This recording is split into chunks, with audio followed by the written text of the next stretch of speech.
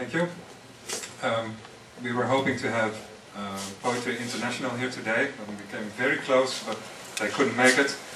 So now I'll have to torture myself with the Pecha method we are torturing you with.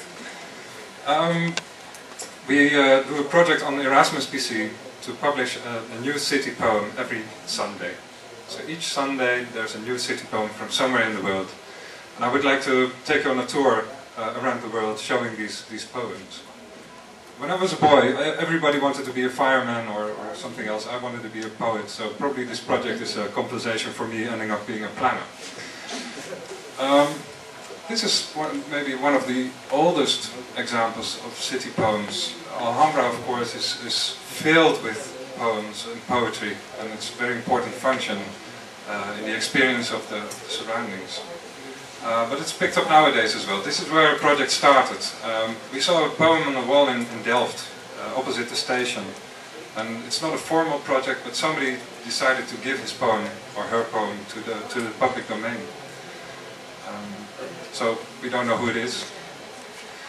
This is we've heard a lot about this one, but we published this one as well. One of the shining examples of poetry in the city, in the urban domain.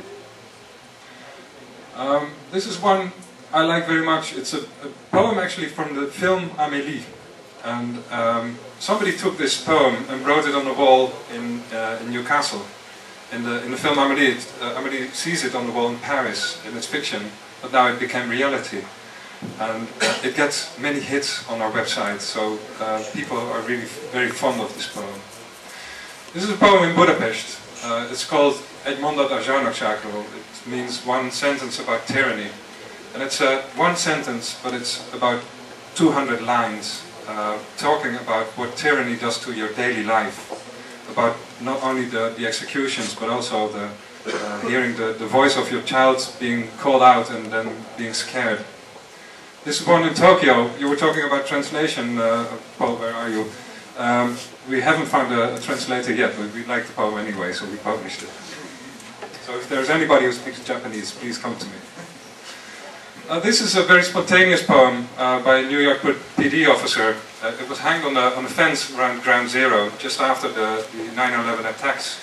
And he writes, "Take the road that leads to love, not the one to hate. Hate is what took these buildings down." And goes on. And we find that also this poem gets many, many hits. So there's formal poems, there's informal poems. This is one in a city called Newtown. It's somewhere in Australia near Sydney. And another example. Maybe go to the next one.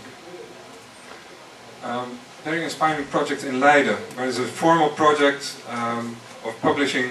They've published 101 poems on the walls of Leiden in 10 years' time. And their aim is to, not so much to make the city a better place, but more to show all the different cultures around the world. So these are poets from many, many different cities that are presented in the city center of Leiden.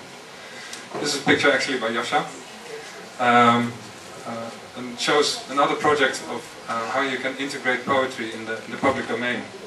And there's another one which has a similar line that you can only read in the mirror of the water. This is a project with Jenny Halter. She does many projects of projecting poems in the urban domain, and this one is in London. It's a poem by Darwish, a Palestinian poet. And she did many projects in London, in New York, actually making the buildings part of the poetry. One of our favorites, Richard Brautigan, who wrote the legendary Trout Fishing in America, and one of his short poems, which is In the Pavement of San Francisco. And this is also, again, part of a series of poetry which you might not see while walking on the pavement, or you might stop and have a look. Or one in Hoorn, a poem by Jan Merks, which kind of integrates in nature maybe, and some of the letters have fallen out already, and there's a bird sitting on one of them. Another poem that Paul took a picture of. Actually we researched the poem because we not only want to show the pictures but also provide background information about the poem and the poet. This one is an interesting one because it's an internet poem. And nobody knows who wrote it. There are many people who claim that they wrote it. So actually we stand a chance of being sued by somebody who's very active on the internet, suing everybody who claims that this poem is anonymous. This is what you could call the national poem of Suriname. And there are many people from Suriname living in Rotterdam, so Rotterdam did a project putting this very important poem for them on the wall. This is a stencil artist in Paris called Mystique. Nobody knows who she is. She's a female artist and she works with a stencil technique, so it fades away very easily. And each year she adopted a different arrondissement in Paris. She's done it for 20 years now, and she's to the 20th arrondissement, and everybody's wondering what happens next year, because she ran out of arrondissements. This one is in Istanbul. Unfortunately, I don't know who wrote it, but I wanted to present it anyway. And I think there's a last one in Tel Aviv. This is actually a poem that you can read both ways. You can read it horizontally, you can read it vertically. I've asked the poet who sent me the picture to make a translation, and it'll be on our website one of these next coming Sundays. So, my interest lies in public domain. The public domain is much wider than just the streets. It's also the text messages, or the beer mats, or the very good examples from Antwerp, or maybe the podcast. Public domain should be more about interaction, in my view. And CityPoems cause interaction. I think CityPoem makes a wall more than just a wall. It makes you think about what's written on it. It makes you stand still, and it makes you interact with on the wall or on the beer mat or on whichever.